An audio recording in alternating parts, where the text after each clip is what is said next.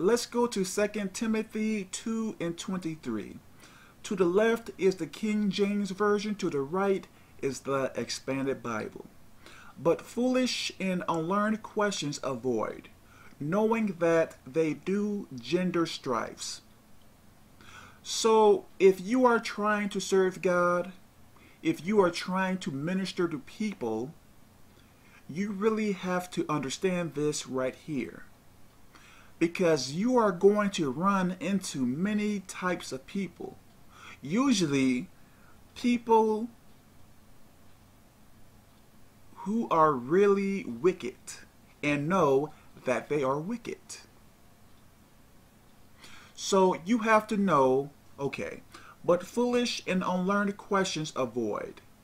So this is not saying so much as stupid questions, because there are some people who don't know anything about God, who really wants to know about God. So their question may seem basic, but this is not what it is talking about. What this is speaking about, people who are asking questions not to learn, but to argue and fight. And usually you can catch a hold to this by what attitude the people are in and how they are seeing it. Or let's say that you are speaking about something and if they throw in this random question that is not really a question and they are really being rude and stuff like that, they are not looking for an answer. They are looking for a fight. As a servant of God, you don't fight with anyone. You don't argue with anyone. You can tell the people what the Bible says, but if people come at you in the wrong way, you stay away from people like that because they are not trying to learn. For instance, sometimes I have people comment to me like in a very rude way, but they are asking a question in a very rude, insulting way. I don't answer their question because they are not looking for the answer. You can give them the right answer and they can know that it is the right answer, but they are not going to receive it because they are not looking for the answer. They are looking for a fight. So you have to know whether a person is trying to fight with you or if a person is trying to get the answer from you.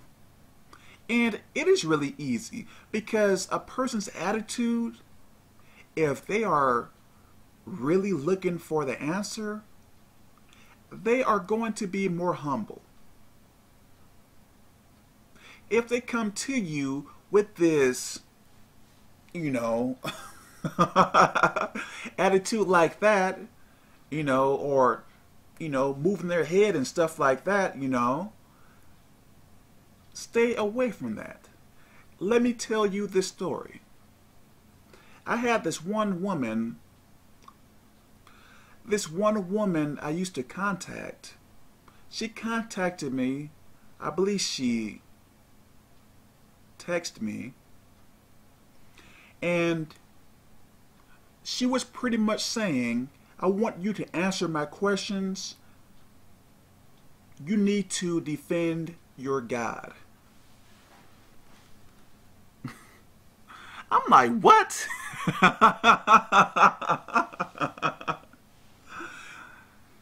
I did not even answer her questions because she wanted to fight with me. You have to understand, some people's lives are so bad that they find enjoyment in arguing with you, with people. You have to understand that. I know for many of us, we like positivity. We like good things. But some people love chaos. Give me a second.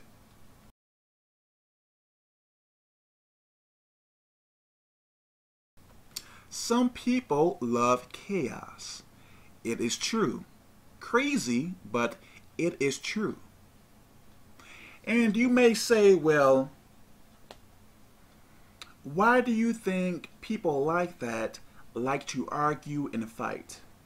Well, psychological issues, demonic issues. So when you account for that, it should really make sense. Because a normal person is not going to want to argue with people all day, every day, or often. That is not normal. Does that make sense? So know what answers, know what questions to answer, and know what questions to not answer. Because some people just want to vent. Does that make any sense? Never, ever, ever, ever, ever get to the point where you are arguing with a person about God. You don't have to argue with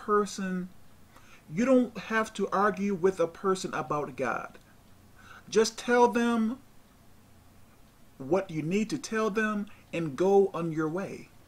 That's it. Don't fight with people with God. Makes no sense. You are telling a person about God, but you are doing something that you are not supposed to do. You are not supposed to argue. An arguing Christian. It makes no sense. An arguing servant of God. Yes, I serve God and I argue.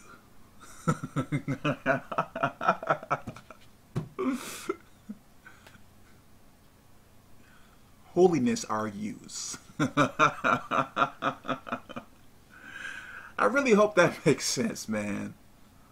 Don't argue with people. If you answer the question and then they come back with you with some foolishness, just leave. Because they are not trying to get the answer. If they did, the way that they would ask the questions would be different. So, let me stop right here. I really hope you learned something. Because